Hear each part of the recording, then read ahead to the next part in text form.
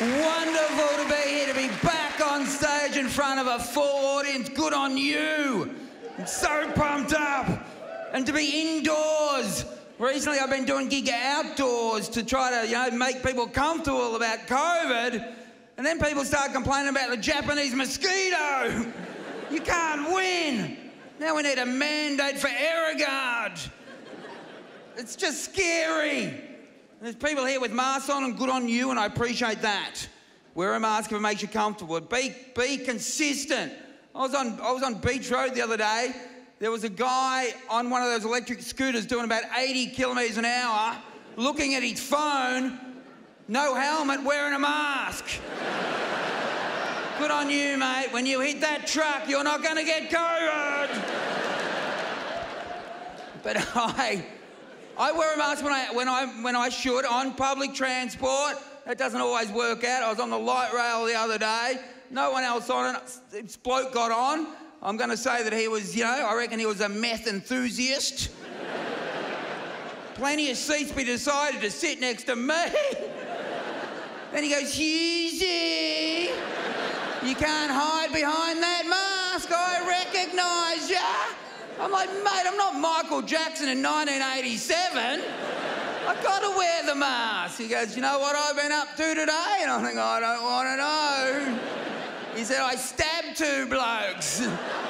I'm like, I hope you've got it out of your system. Then he goes, what have you been up to? And I thought, I've got to impress this guy. I said, I've been close to the edge as well, mate. I didn't even tap on for this ride. We're both hard men. Anyway, no, I did tap on. Because I'm a family man. I'm a good family man. Anyone see me on Celebrity Gogglebox with my wife and a couple of my kids the other... Yes, a few of you are watching TV. Good on you. Anyway, my son didn't want to go, and he's 12, and he's too cool for me already. Dad, I'm at secondary school now. I can't be associated with you.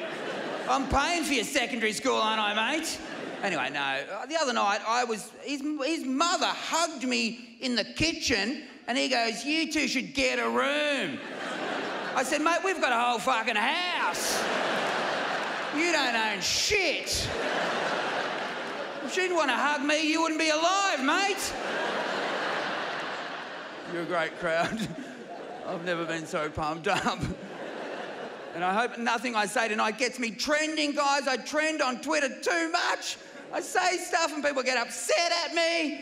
The worst time was when I said something about Joe Biden. He was doing a speech. I watched the speech. He wasn't going well. I thought it was the auto cue because when I'm on TV, I have trouble with auto cues as well. They won't let me use them. Apparently it looks like a hostage situation when I read auto cue. So he's doing it. He's doing a speech. I wrote on Twitter, he's having a mad struggle with his speech. Is it the auto cue? All right, and then I press send. 10 minutes later, go back to my phone. World War III had started. Because apparently, look, the first comment was, people hated me for that comment. I had no idea why. I had no idea. And then Wendy Harmer wrote, Hughesy, Joe Biden's got a stutter. You should know that. I'm like, I didn't, Wendy, because he doesn't stutter.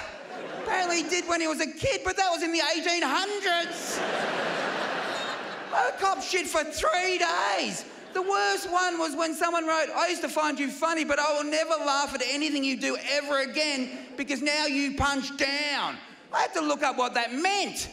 That means you have a go at someone of a lower social status than you. He's the President of America. I'm on the tram with crackheads.